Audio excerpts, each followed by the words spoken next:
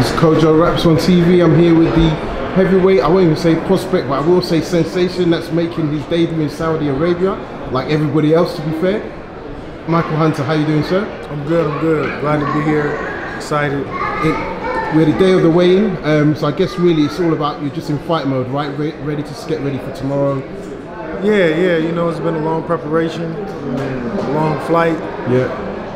You know, we've been here for a long time. You know, it's time to lace them up. Yeah. And, you know, it's one of those situations now. You've been there for so long. Even us as the media, you just want to get to fight now, right? Just talk to me a bit about your opponent. When you heard that Povetkin was going to be your opponent, tell me how you thought. I mean, in terms of the challenge, him as a boxer, what was going through your mind? Well, you know, I challenged him in my last fight. I kind of called him out in the Kuzmin fight.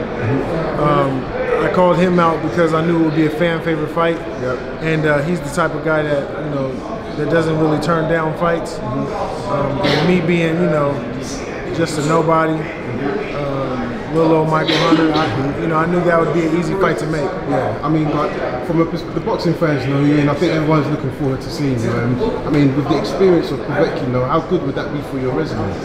Oh, I mean, I think it would be an excellent, win to put on my resume. As far as him being he's been at the top of the class for over a decade now. Yeah. And we ready to win. Yeah, we good. Yeah. You know, he's a world champion, kickboxing world champion, gold medalist. Yeah. This will be my gold medal fight, so I'm looking forward to I went to the Olympics twice, so this will be my gold medal fight. 100%. And as you say, so the great way to sign off the year. Hopefully, you get that victory. What would 2020 look like if it was down to you? Who would you like to either face, or what title would you like to be trying to? What belts would you like to be fighting for? Any belt, any world title belt, I would definitely be looking forward to fighting whoever got them. Other than that, I don't really look too much forward into that. I'm not sure exactly what's going to happen, but I just want to look and get this win. This is the first thing on my mind and the only thing on my mind at this time. And then we'll see how with all the how it all trembles up and how it all settles down. Yeah. And obviously the first fight, Joshua Ruiz, you were in New York for that as well. We're here now. I mean, how, in your mind, what does Joshua need to do to make sure he's victorious on Saturday? Say again, how? What does Joshua need to do in terms of a style against Ruiz? I think they kind of have the right idea. He's slimmed down. Hopefully, in camp they were practicing on boxing a little more. Using his legs.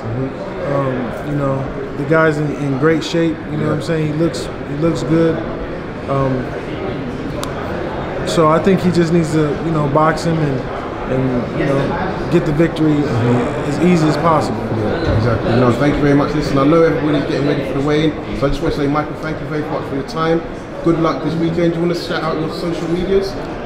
Michael Bounty Hunter on Instagram, and Michael Hunter /2, not /2, but 2 on the Twitter. On Twitter, perfect. All right, thank you very much for your time. Good luck this weekend.